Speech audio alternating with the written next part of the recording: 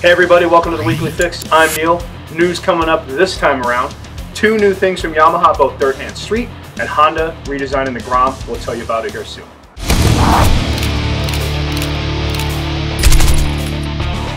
Alright, so let's talk about the big red machine Honda. What they're doing now, coming out in August of 2016, they've redesigned the Honda GROM.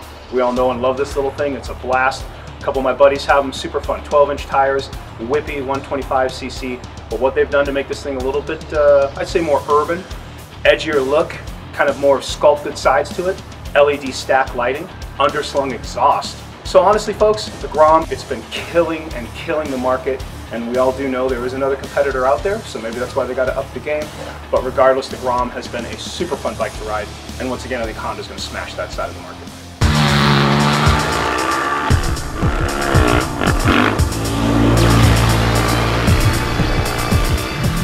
Alright, and now something for those of you who weren't ready to let winter go yet, which I am not either, but we're coming up on the 4th of July, so we gotta say hello to summer. Make sure you check out Godfrey Entertainment and the Godfrey Clan. Made a killer video. Razors, Husqvarnas, KTMs, the two different dirt bikes have tread on them like a snowmobile, ski in the front. These guys are launching, grinding, sliding, doing everything they should be doing on those.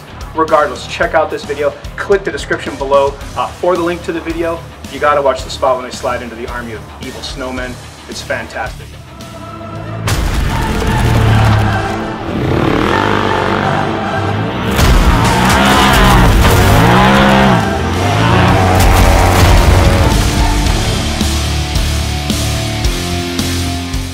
So we got some news from the Yamaha camp coming up for 2017, which actually one of these we're going to be talking about comes out next month in July.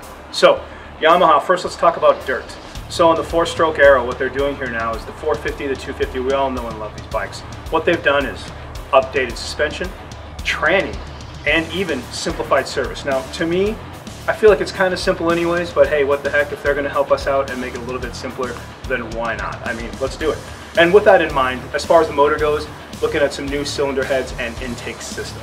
Now in the 2-stroke world, which is still, in my opinion, one of the most entertaining bikes to ride, really all they truly did, because there is nothing to change on this bike, is upgraded the brakes.